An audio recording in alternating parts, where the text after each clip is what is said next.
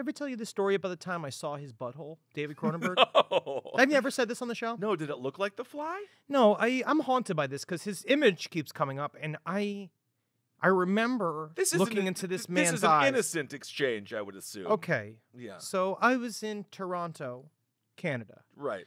And Not Toronto, Maine. Not to brag, but I was in Toronto, and I thought it would be fun to play a little prank on one of my co-workers at the time. I was working on a show that some of you have hilariously called Heroes Stillborn. Yes, Heroes Reborn, of course, the fantastic... It was not your fault. You did great. Whoever did the effects for the video game, that's what kind of brought people out of it. I don't want to get into it, but also I feel like Heroes Stillborn is really sad. I actually wish they would have went ahead and just aborted it and flushed it. But I went to do this funny little old prank. Burger King abortion. Oh yes, Yeah. drive-by. Oh, it was Ryan Guzman, my friend, very handsome. Yeah. And I did a funny little prank on him, and then he was coming back. I basically Wait a second. What was the funny prank? He had what he said was what he viewed as an unstable ex-girlfriend. So I took a bunch of lipstick and I wrote all over the mirrors and all stuff on the inside of his trailer. I found you. I can't wait to be with you. I found you. We're going to be together forever. Are you Jared Leto pretending to be the Joker? What happened, you cult crazy? I wasn't in character. I was just having a good time. And so when he came back early, it was like, ooh, so I thought I would nimbly jump over the trailer hitch between the trailers, and I missed it. And I gouged a full 2 inches of meat out of the shin of my leg. Karma. Seriously. And so I had to go to the Hollywood doctor in Toronto, right? So I went to the Hollywood doctor. They just bring you in there because I needed to get a tetanus shot because I haven't had a tetanus shot in a long time. And I went in, and the Canadian woman at the front, very pleasant. Sure. A dumpling of a woman. Oh. She was just like, oh, well, your doctor's ready for you. You could just go right back there. Go right back there, yeah. And so I sauntered back in, and I opened the door. And as I opened the door, I go, hey, this is Henry Zabrowski. And I look, and I see an old man is bent over the table. His butt is spread wide with the white hair, like literally like if you scared a koala to death, you know what I mean? And it just went white. That's what it looked like from the bottom down. And I looked straight into, talk about body horror. Yeah. As a matter of fact, this goose story is technically Hero of the Week. What? Yeah. I guess. All right, let's do Hero of the Week. Hero of the Week. So a British Columbian mom, she's sitting there and she's just letting her kid suck on her tit to get all the milk out.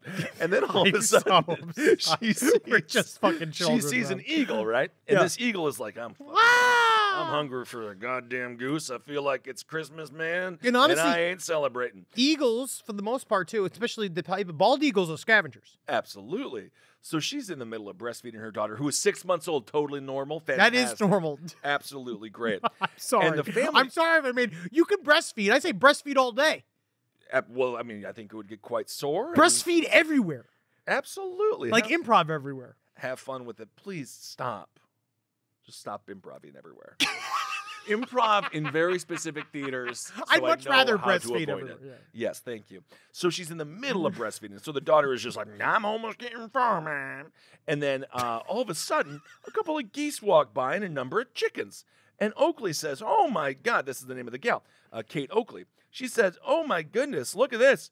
There's an eagle, and it swooped down, and it tried to take the female goose. And then, oh my God, how horrible was that? So she said... Wait, so those are her pet goose. That's her pet goose.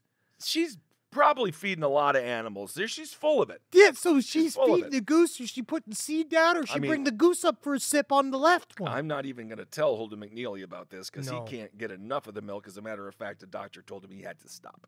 So she says, we've had hawks and eagles in our yard before, but I never expected an eagle to to be coming after our large 20-pound goose. At some point, you just gotta eat it. But I guess not. I don't know, man. How can I guess we're gonna get emails or whatever, but can a goose be a pet? I don't know how you can train a goose. I feel like they're vicious and they bite. Well, I've seen some funny videos where a goose thinks it's a dog.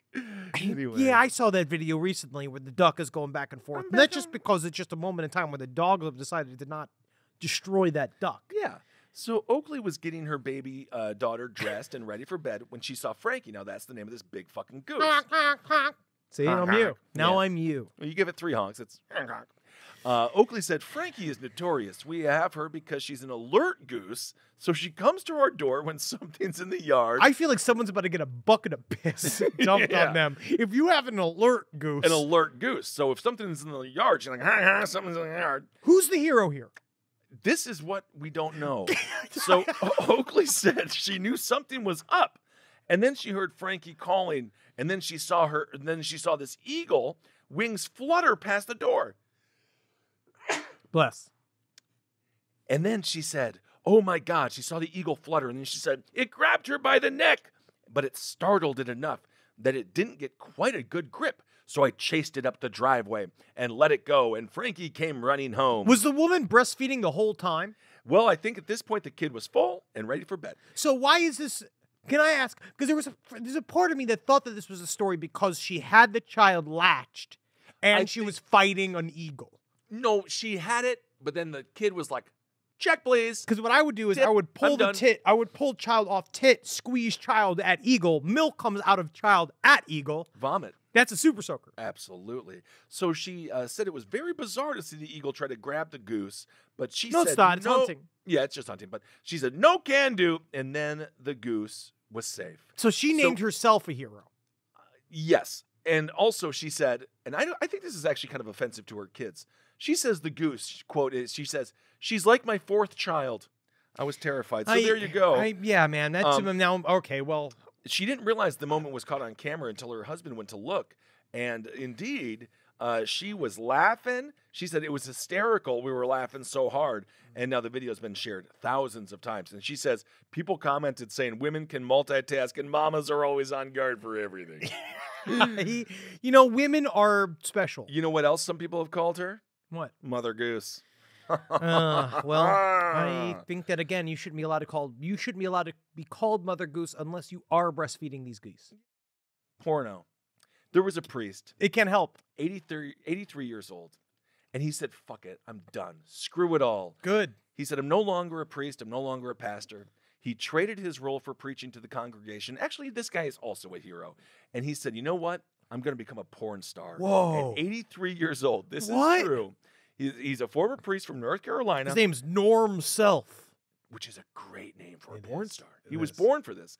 So he believes sex should be treated as a joyous part of spiritual life. And I agree with him. What? And so how does he, not to be anything, but he says his experience has been delightful.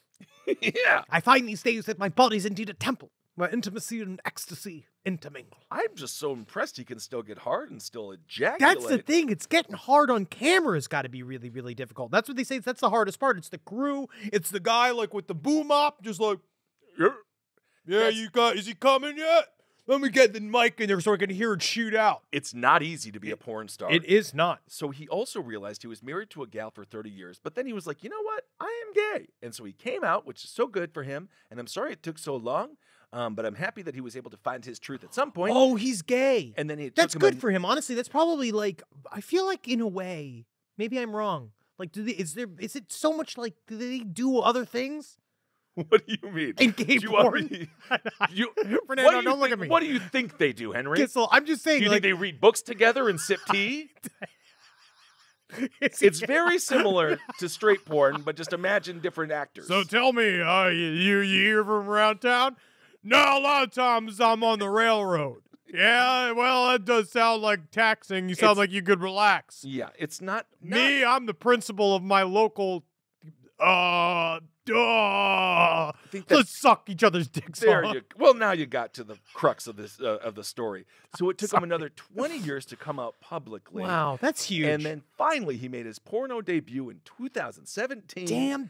And good for him. Yep, he says it's almost like having a party. That's one of the things I admire about this way of doing porn. He doesn't like it that it's called porn. That's what he said. He thinks that porn, it's like there should be a more gentle word for it, like romantuary. Yeah, so I mean, I guess so, but also... What about my romance stories? See, the thing, instead of changing the name porn, just normalize the term. Or just that porn can't be that bad. It's just not that bad. Yeah. It's just the thing that every single human being watches, and if they say that they don't watch it, a lot of times it means it's because they're making some nefarious snuff films. Absolutely. And of course, do everything with moderation and don't have it interfere with your love life because it is it's a different era out there for the kids. Save your nut for your wife.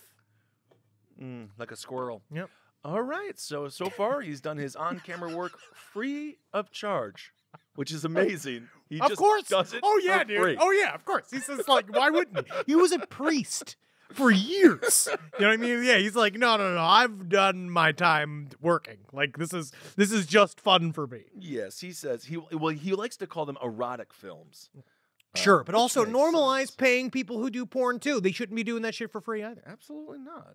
All right. All right, here we go. Let's do Also, some- if you've done porn in your past, run for office. It doesn't matter. We all have buttholes. We've all done it. So It not all doesn't- porn, but you know what I'm saying. It doesn't become normal until more people incorporate it into their life. Like, Well, do yeah. the thing where you can come back and say, like, yes, obviously, yes, I worked in pornography. It is fine. You all masturbated to it. You love it. Absolutely.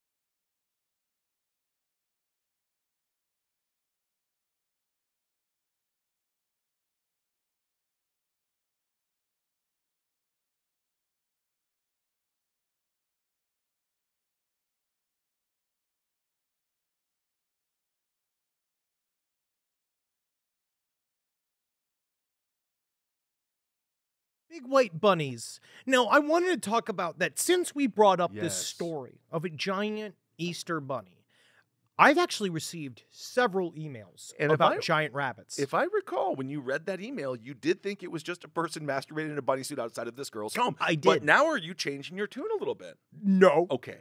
But I'm still saying it's interesting to see how many giant rabbits people have seen and how, like, in this world of, like, single-use cryptids, Yes. like what we covered before, like, that concept of the anomalous sightings Mhm. is still very much in the population. And, like, I just find them fascinating. But I do want to read this little story that Also- we got sent from a listener about another bunny sighting, which because also there's an entity known as the puka that is Okay. I believe it's a giant. It's a puka. It's like Harvey the Rabbit. What is a puka rabbit? Oh my goodness! It It's looks a absolutely shapeshifter. horrifying. It's an Irish folklore. And it's sometimes also seen as a dark, sleek horse. And it can turn into a giant rabbit. And I believe that is the explanation for the rabbit Harvey, from the old movie Harvey with the animator.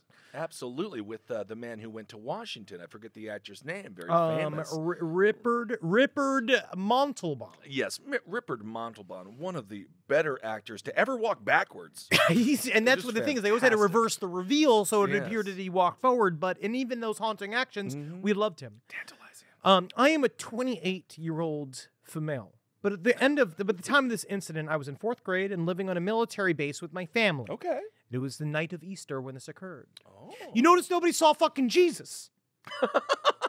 Well, now, oh man, I'm so far removed. Easter is when Jesus was He wakes up. getting blown. That's wait, when he that's when leaves. That's when they roll the rock back that's and when he's gone. They and do then- the joke on Twitter that Zombie Jesus Day. Yeah. Didn't have that on my whatever. It's actually on every fucking year. Oh. It's Easter. It's a holiday until we finally eradicate the Oh Catholic wait, I Church. did have it then. Yes. Oh,